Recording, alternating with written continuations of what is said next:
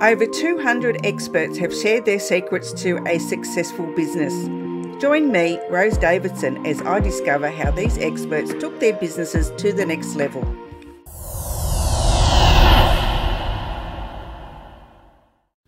Talking with the experts. Welcome to Talking with the Experts. Talking about all things business by business owners for business owners. Episode 239, and my guest is Ross Davies. I think a lot of that will come down to like the culture of the business. Like I can appreciate that, I've probably been in companies beforehand where it was all like looking out for yourself. So therefore, well, I'll hold that together. I figured this thing out, so I'll just hold on to that because that will get me further in the business. Whereas if you're naturally in a company where people are constantly sharing ideas and processes on, jump in and do this with me, I think a lot of that will naturally breed.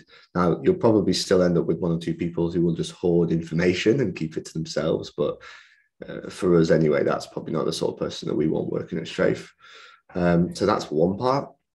And then the second part is, which probably ties a little bit in with this, is just, it's almost making sure that person feels supported to be able to provide some of that information. If they constantly just feel like they're being taken advantage of, or they're the only person that can do it, if you know there's only one person that can do it and you never go to them to try eke it out of them, like understandably, they'll probably just hold on to it even more because they're like, wow, well, you can never get rid of me.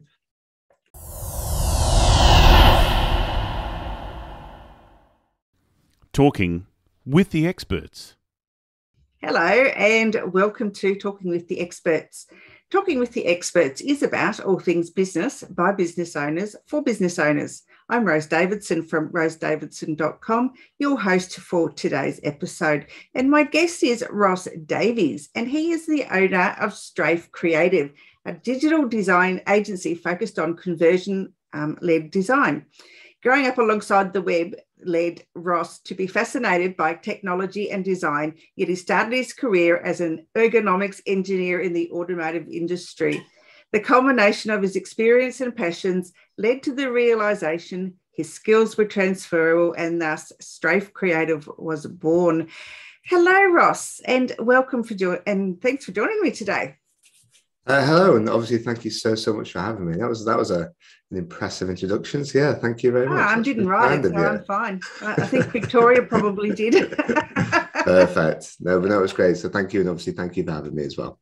Yeah, you're also an author of the Paper Plane Plan. Perhaps we'll go into that first, and then you can explain to our listeners what exactly that is about. Yeah, of course. So we work with, we work with a broad range of type of client from, we might be working with a local accountant to try and make them bring in more leads. We might be working with an e-commerce company because we want to drive up the number of sales that company is making. But then another area that we do a lot of work in is like a SaaS or a tech company where they're trying to just get additional new users onto their account. And there's lots of areas around what is growth hacking. And there's lots of areas that can be done really well in tech because lots of it can be automated. And lots of it, I guess you can trial and error because all of your user and all of your information that's happening with your users is consistently online. And I guess one of the things that, I don't run a tech company. I run essentially a service industry. We create design. So we started looking at some of those techniques and thinking, okay, well, how could we apply those into a more B2B or a service-based company? And then the more that we did, the more I started writing them out so that I could kind of be sure to kind of remember how to do them. And then if any of my friends who also owned agencies wanted to kind of work on any of those, I could just kind of pass them over. And then over time, someone was like, we should make this into a book. And I was like, yeah, that'd be quite cool. I should give that a go. So I did the old classic kind of Parkinson's law. And again, we self-published, right? So I just basically put a launch date of when it was going to launch online. And then that gave me a year to get it done. And then I just worked through, slowly got it done. Obviously, I had to get a copywriter to re-review it because I would honestly have to say I don't think my written word is possibly the best in the world. And then we launched and we went from there, really. So, yeah, it was exciting to do. Wow.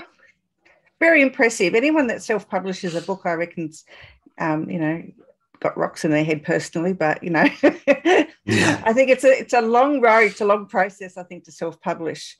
So I understand anyway. So yeah, I think I'd rather get someone to do it for me, although it does cost an arm and a leg. So yeah, that's the downside of it. Yeah, of course. You do have to consider some of those things, but yeah, I guess the way we've ended up doing it is more on a cost per print basis. So the book is obviously more expensive, but I don't have to have lots of stock laying around. It's kind of the way that we've done it. Good thing. That's a good way to do it. Yes, upstairs for thinking and downstairs for dancing. Exactly. Yeah, definitely. All right. So you, your company or you yourself, you try and find ways to improve processes. And so whether, it's in your business or you're designing it for somebody else, can you just explain how you go about doing that? So I think everything that we try to do at Strafe is, I guess, is about constantly trying to just refine something. And it's taken something called a Kaizen approach, which is actually from again, going back to my car days when I was in kind of manufacturing, is about just that continuous improvement. How can we get there? And obviously, the only way you can really continuously improve something is to literally get it written down and get it all planned out. So normally what happens is we start to figure something out. Obviously, being designers, we're all very visual. So the best thing that we normally do is flow chart everything out and try to think about where everything goes. And actually, that's probably one of the big kind of things that I would always say to anyone is, once you've got it down visually, it's so much easier for you to say, well, that doesn't make sense. Why do we do that? And why does that come in here? And then as we've grown, we've had additional kind of staff join, and then they'll look at it and be like, why are we doing it that way? And it's like, well, that worked really well. We had 5 of us. Obviously, we didn't consider that when there was 15, 20 of us. So it's sort of that basis of being able to rework through something and figure it out. And it also means that when something does go wrong, we're able just to pull those straight out and go, okay, where do we improve? What could be better? And obviously, there's more work that then has to go into it, because we obviously have to plan out if there is any automation and build additional processes around those. But it all comes back to, for me anyway, and that's what I always start with, is just those kind of flow charts for us to figure everything out. Yeah, I like flow charts. I think they're really great, because to me, I'd rather look at a flow chart than read, a 20-page document, because it gets boring after about the first 5 lines. Yeah, it's just easier to absorb, isn't it? And you'll remember it. Absolutely. So, yeah. And it's easier to refer to if you're new to an organisation. I loved it when some of the jobs I went into as a temp, they actually had a flow chart when I could just do each task by following the chart. But having to read the written one, it was a lot. Wasn't hard. It was just more time consuming, I think, and because I learned visually as well. So yeah, it was good for me. It's definitely a better way of doing it. The other part that we do is that we don't have any, Rose, you'll be able to come work with us, you'd love it. So there's no, we don't have any written processes down. Everything's video based. So you've got the flow chart, and then each individual part of the flow, as it were, has a video attached, so that you can watch the video and you can see it in real time being done. And rather than us ever just recording them as a tutorial, the way that we try to do them is someone just records their screen and does the thing that they were going to do anyway, but just verbalizes it so it makes sense. So yeah, I'm not a fan of written notes either. And also they're really hard to maintain, whereas a quick re-record of a video is quite simple. It is these days, not compared to how it used to be like years ago. Yeah. You can just do it on your phone now, so yeah, I think that's a really great thing too, about having the flow chart with video referencing to it, and you just click on a link and just takes you to a video. And because people are visual and they learn by listening, so it just depends on what type of learner you are. Yeah, 100%. That works best for you. So that's a really great system, I think, that you've organised there. I think I have to come and do my stuff. Yeah, I can give you all the softwares and stuff as well. You can include those in the notes as well if you wanted to. So yeah, it's all good. More than happy to do that. Yeah, so how can a business then, they probably have to be in business for a couple of years to know that their systems aren't working. So how can they go from, unworking systems that are, long and tedious to something that's a bit more concise and a bit more easier to handle? Not gonna lie to you, Rose, I'm not sure I have a perfect answer for that, but I can kind of explain how we do it. So we have a system that basically anytime something goes wrong in the business, we have what is called a snag list. And the idea is it does a couple of things. So it removes blame. So rather than being like, oh, that's your fault, you've not done this sort of thing, or any general reaction at that point, it's a case of let's get it in the snag list. Let's just fix the problem right now. And then as a team, every Monday, we review the snags. And it's not a finger pointing exercise. It's a case of, hey guys, here's what happened. How do we think the process can be improved? Because 9 times out of 10, it just comes down to a process issue. So all that's happened is for us is just consistently over the 12 years that we've been going is we're just constantly tweaking it, constantly improving it, and processes that very honest with, probably 5-6 years ago, there was a whole step of a process that probably just wasn't even done because it was just in someone's head, and they were like, oh yeah, and then I do this. And it's not until you start to grow and you realize that one person can't always do that, and then that area needs to be processed. So I guess it's like a 2-part: is get down what you think is the process to start with, and you will 100% have missed loads of it. In all honesty, you probably miss 50% of the process that you do, but at least you've got a starting point. And then all that generally seems to happen with us at Strafe is over time, if anything needs to be tweaked or changed, and then you realize it's not fully documented in the process, you can just add that in, and it just starts to expand them.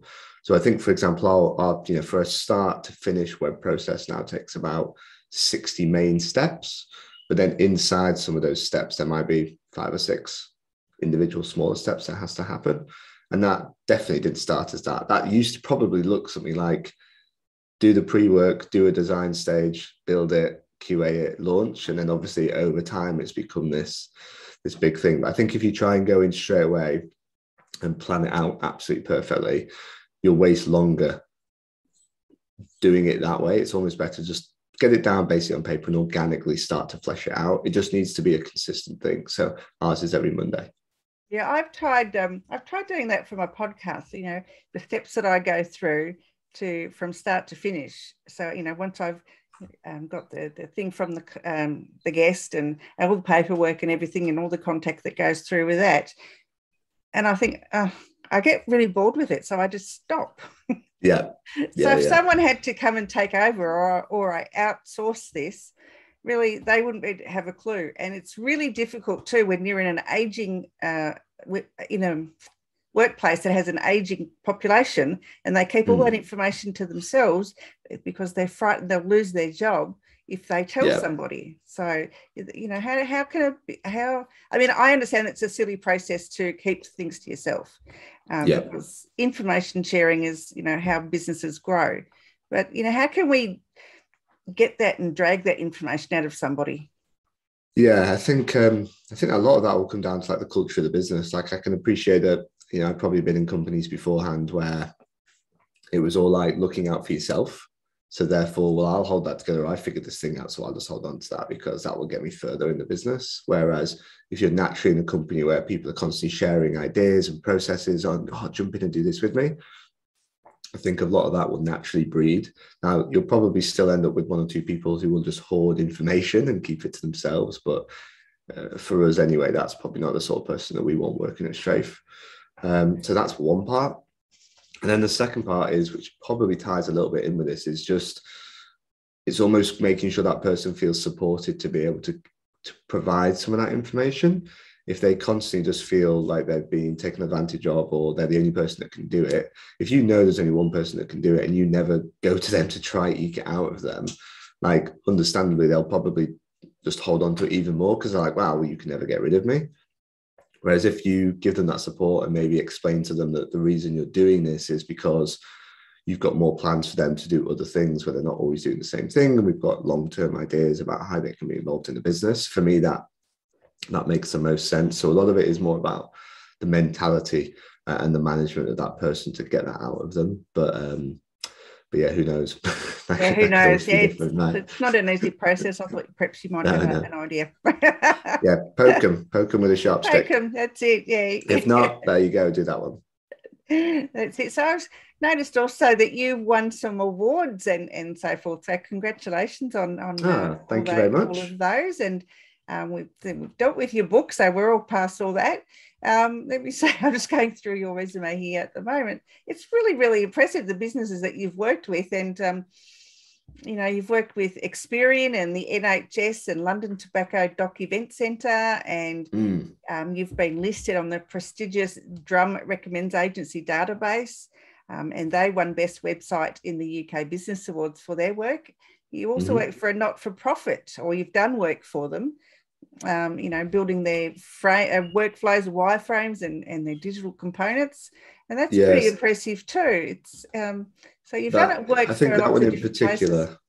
Sorry. I was going to say that one in particular is that all happened because of the COVID situation. So it's a charity called Open Kitchens. Yeah. And then one of our, biggest clients was and still is a restaurant booking engine. And obviously COVID happened, everything locked down, their main way of making money, all of their staff had nothing to do, none of the restaurants did. But they had obviously incredibly good connections into, restaurants and a few different areas. And one of the things that was happening, and I'm sure you had this with the COVID situation, is everything locks down, but people don't consider some of the other ramifications of what will happen is, so the farmers have already prepped all this food. So there's huge food waste. You had huge amounts of companies that only sold to restaurants. So it's not like they could just go, oh, we'll sell more to a supermarket or they'll sell somewhere else. So they had all of this kind of extra food that just was basically being wasted.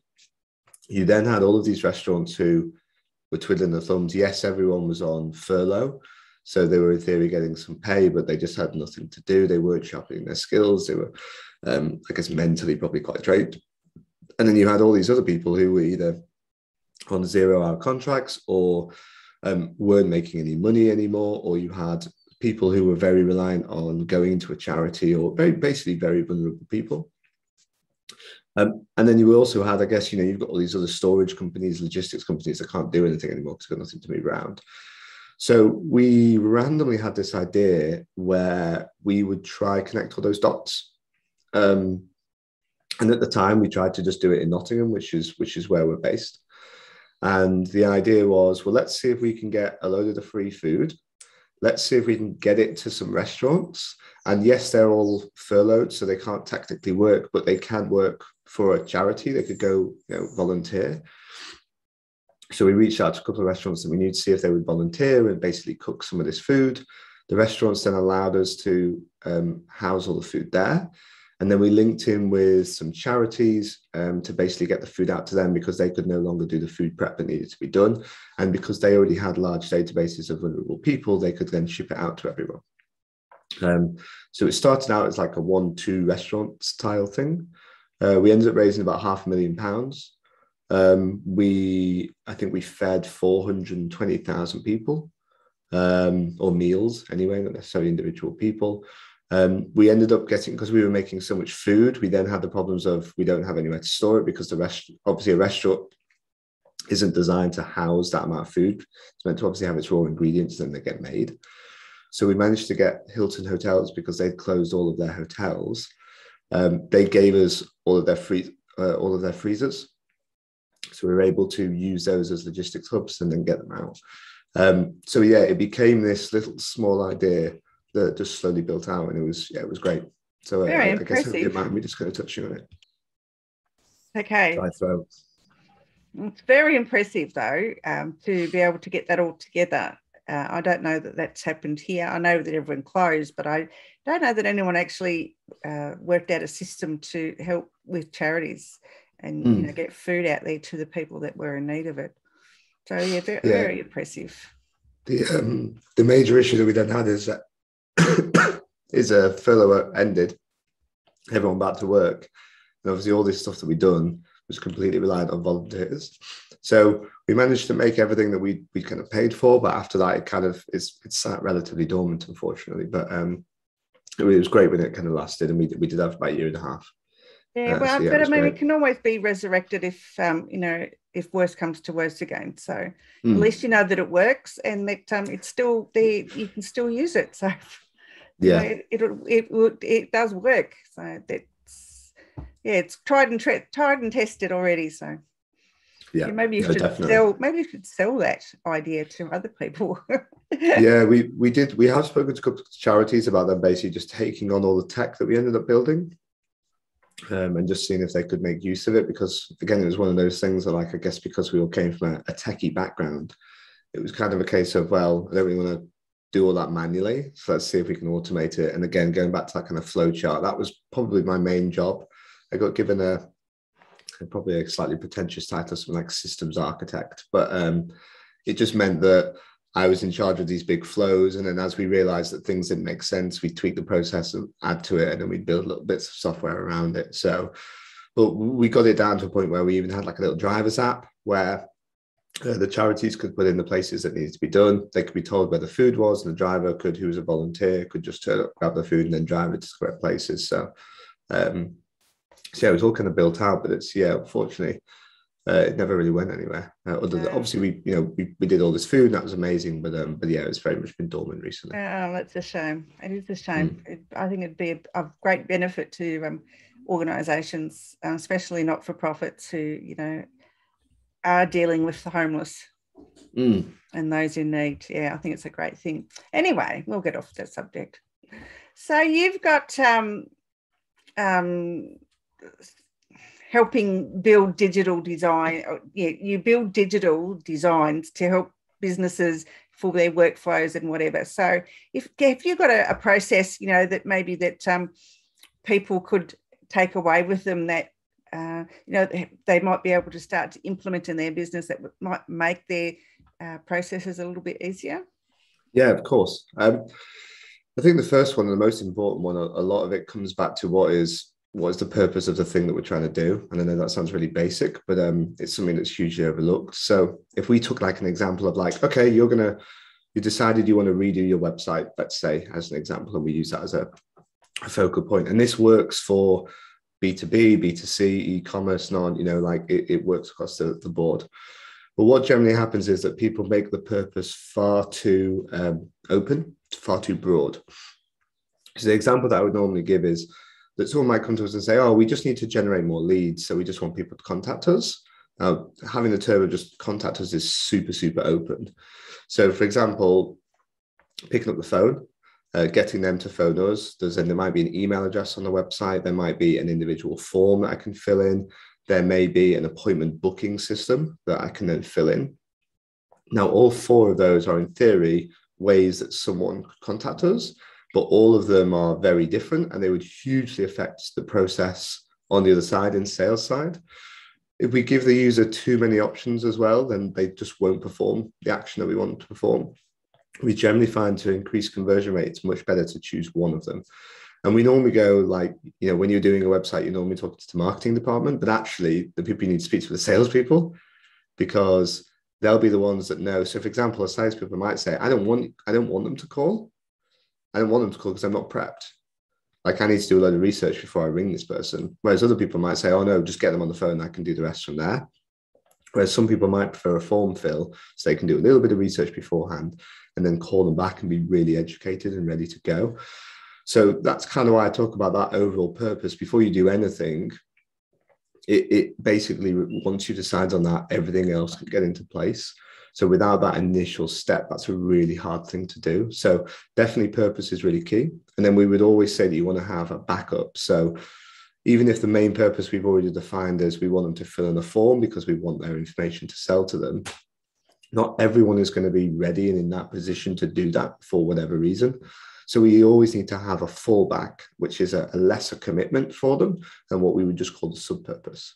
And that might be a download of an option. It might be to join a social media community or a Slack community. It might be to download something in particular. But once you've got those, that's going to allow you to basically push as much traffic as you can. And then those people will naturally kind of split themselves, hopefully between one of the two, or the third one is obviously just leave, which is, again, fine. So once you've got those two defined, that's where you can then start to work backwards, because it's like, well, there's our endpoints. How do we get to that? And how do we fill all of those other elements in? Whereas I think people purposely go in and go like, they just keep it really woolly. They're like, oh, well, we just need to bring in more leads. So if you could do that for us, happy days. And then because no one's got that 100% defined, it's really hard to build any real like process around it. The other stage that we would always take someone through, and I like to pretend is a little bit like a secret sauce, our special spices, is the idea of this objection hunting is what we call it internally. And anyone can do this as well, to be honest. It's just time consuming to do, but it's trying to figure out the reasons why someone doesn't buy, which are more than just the usual. So the usual things might just be, are they credible? And do I like the look of them? And have they worked with anyone in my industry before?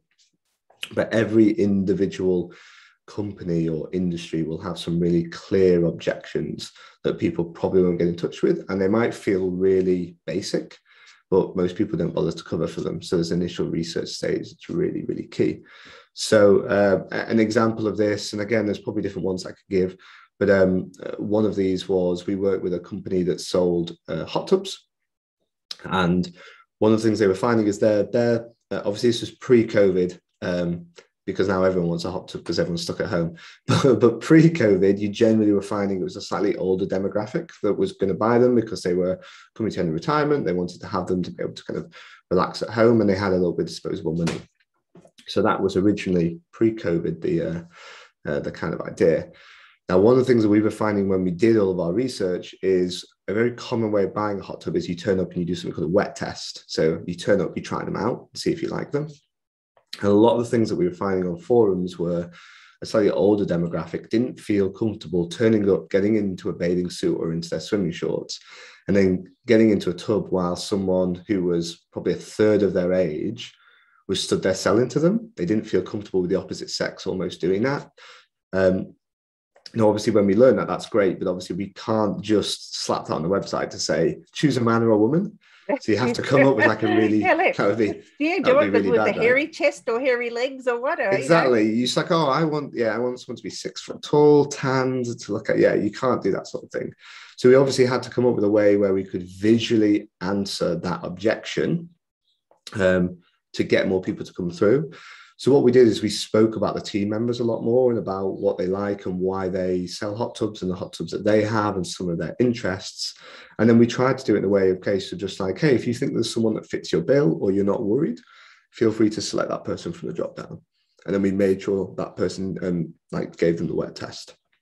And that more than doubled conversion rate just on that one thing alone, because all of a sudden it was it's one of those things like, you would never think of without doing that research, because we're all too busy just putting case studies out. We're all too busy just showing the logos of people that we work with, that we don't necessarily consider some of these finer, maybe slightly less important details. So one that we discovered with design agencies is people, yes, they want to see the portfolio. They want to see that you're good. They want to see the size of the team to make sure that you can look after them. But actually, a lot of them are very driven by what's the process that we're going to take them through. They want to know if there's going to be realistic timescales, and are we going to seal that? Because a lot of designers, I guess, and creatives in general, are a little bit airy-fairy, and they'll just, oh, well, it's a creative process, so I need my time, and I can't tell you how long it will take. So because we're so process-driven, we can give that information. So we make sure to reference that a lot in our marketing, and that makes a big difference. So it's doing this additional research. And one of the places to start is going on Google, literally looking up all of your competitors, both locally and nationally, and just have like a pros and cons list. So what are the stuff that they always talk about? What is some of the stuff that they reference? Oh, we do this better than any other agent, another company. Make that big list to start with. And that's going to give you some tangible information. The other one that we would always recommend is basically typing in your industry and then typing in reviews, and basically just looking at what people are saying, because testimonials and reviews they give so much detail in there. Even for an e-commerce product, someone might talk about the build quality was much better than so-and-so. So if someone's repeatedly saying that, then we should be referencing that in our content. And you'll also find that in bad reviews, where people talk about the poor things that happened and why they get a bad review. And that's really useful information that you can then make sure, A, that you're not doing, and B, that you can market in a set way. And then the other one I've already kind of touched on is forums are a great, or social media or communities. If you can join anything that's about that niche and see what they're discussing, that's a really great place to just pull out. And the idea is that what we do is we just make big old couple of pages of all of this information, and then we just try to visually figure out how we might answer some of those things. So that's a kind of a nice, probably an overly long answer to your question. You did. more than, yeah, it's great. It's a really great process, and it would be good if we all did it. So this is why there's agencies like yours to go and do it for us. Yeah. No, yeah, sorry, I realised it was probably quite a long answer there. But yeah, I think that's the big thing for us. Yeah. Okay, Ross, where can people work with you where can people find you if they want to work with you? So obviously the most obvious one is our website, which is strafecreative.co.uk, and that's spelled Sierra Tango Romeo Alpha Foxtrot Echo. So strafe, then the word creative.co.uk. You can find us there.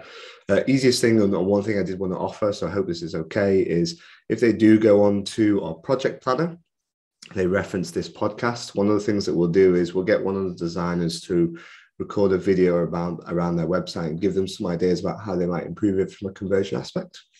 So as long as they mention kind of your podcast, we'll happily do all that sort of work for free. Oh, wow, that's very generous. Thank you so much. That's all right. It's nice to do. Other one is probably on Twitter, which is Ross_Davies, and Davis is Davies. Can they get a copy of your book from your website? Yeah, so the book's on Amazon is probably the best place to get it. I think it's on all of them. And the best place is to get it there. And one thing that I kind of forgot to mention is it's obviously got a really random name. So obviously the paper plane plan is actually related to our logo. So because it's a paper plane. And so if you're wondering why the random name of the book, it talks about the growth hacking techniques that we apply to Strafe Creative. So yeah, it's on Amazon, and it's on all of the Amazons as far as I know. And you can even get it on Kindle as well. Well done. Okay, I'll go and seek it out. Yes, thank you. That'd be great. All right. Any last words of wisdom, and then I'll let you go. Yeah, words of wisdom. I'm aware you kind of asked this, I guess, a pre-one. So the only real one that I always kind of put down that I feel like I'm constantly saying to the staff is great is better than perfect. So, and that doesn't mean that the quality should be bad. It just means that it's much better to get it out there, trial it, see if it works, rather than spend another 2 weeks making it absolutely perfect to then launch it and find that you still need to tweak it anyway. So a lot of what we'll be doing, especially with testing, is like, let's just get it out there, see what the data tells us, and then we can tweak it from there. So definitely a great is better than perfect would be my final Absolutely. one. I totally agree with that. Yeah. Being a ex-perfectionist, yes, I can so relate to that. Yeah. All right, Ross, thank you so much for joining me today. It's been an absolute pleasure to learn about processes that your business does. And I'm sure our viewers and listeners will be inspired to upgrade their processes in the long term. Amazing. Obviously, thank you so much for having me. Have a great one. Thank you so much, Rose. Cheers.